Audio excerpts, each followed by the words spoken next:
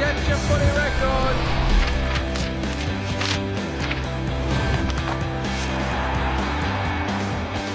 Hi everyone, welcome to On The Record, brought to you by Woolworths, as we take a sneak peek inside this week's edition of the AFL Record, Australia's #1 selling sports weekly. And joining me, back by popular demand, we've got the Belle of Box Hill, Nat Edwards. Nat, welcome. Thanks for having me back, Ash. Good to have you here. Now, of course, this week, our cover story, it's a great occasion. You'll be there, I'll be there. Sam Mitchell, 300 games for Hawthorn.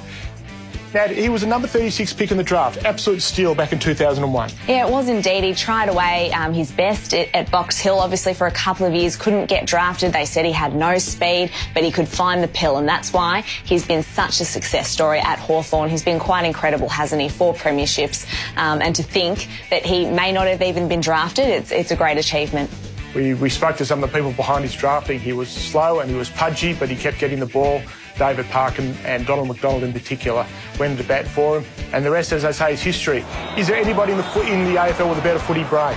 Probably not, and probably there isn't anyone who kicks better off both sides either. I mean, he just really is magnificent. He gets those sharp little handballs out of the packs, doesn't he? The extractor, they call him. So he's had a terrific career to date, 300 games. He should be very, very proud of that achievement. I reckon the best game I've ever seen him play was the 2013 preliminary final win over Geelong. We remember that because the Kennett curse was broken that night. But he was magnificent, in particular in that last quarter, himself and Sean Burgoyne standing up and hauling the Hawks over the line.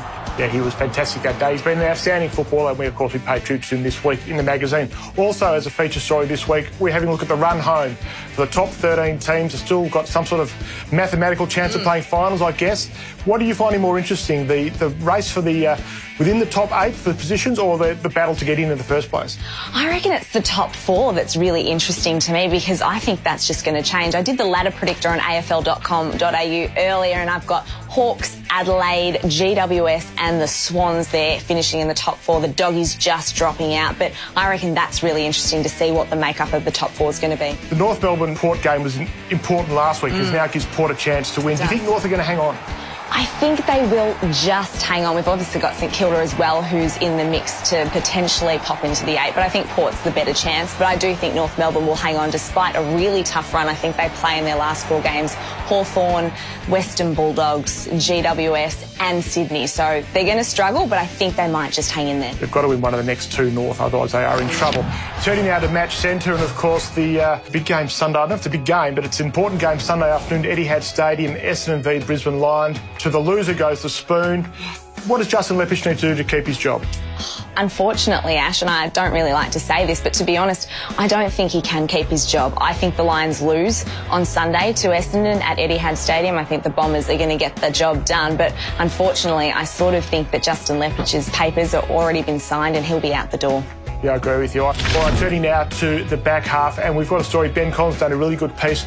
Footy lists are getting older. We're now the oldest average playing list for about 70 years. I'm surprised to read that. Yeah, 24, and there's more 30-plus players than there's been for a very long time. Why do you think this is? Why are players playing on?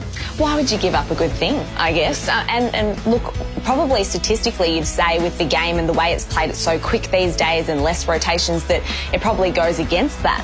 But they get paid so well, and clubs are really good in managing their older players these days in terms of resting them.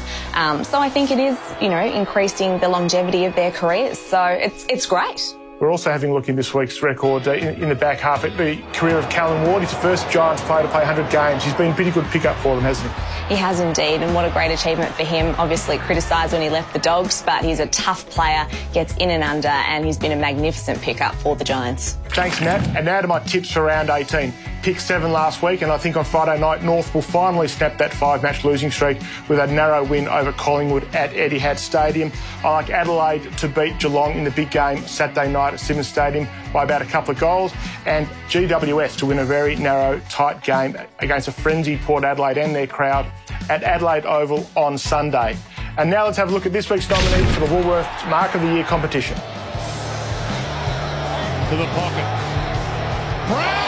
That's a huge launch. That is a monster grab. Oh, Superman style. And Lewis was just terrific there on Sinclair. Kicks to full. Oh, Rioli, yes! He's got it. Well, Well, he nearly took mark of the year in Adelaide last week, didn't he? Vicky tapped it down. Akers, just a little clumsy in the end, and a courageous mark from Viney. Expect nothing less. I'll be voting for the Hawthorn magician Cyril Rioli, and you can have your say by visiting markoftheyear.afl.com.au. So that's it for this week's edition of On The Record. Before we go, we're giving you, the punters, a chance to design our round 23 cover. If you've got a bit of an artistic bent and you love your footy, pick up a copy of the mag this week or send us a note at aflrecord@afl.com.au. Of course, if you go to the game, pick up your copy of the mag, $5. Your cover is Sam Mitchell. Look for the kids in the green jackets and the green coats, and we'll see you next time. Thanks for watching.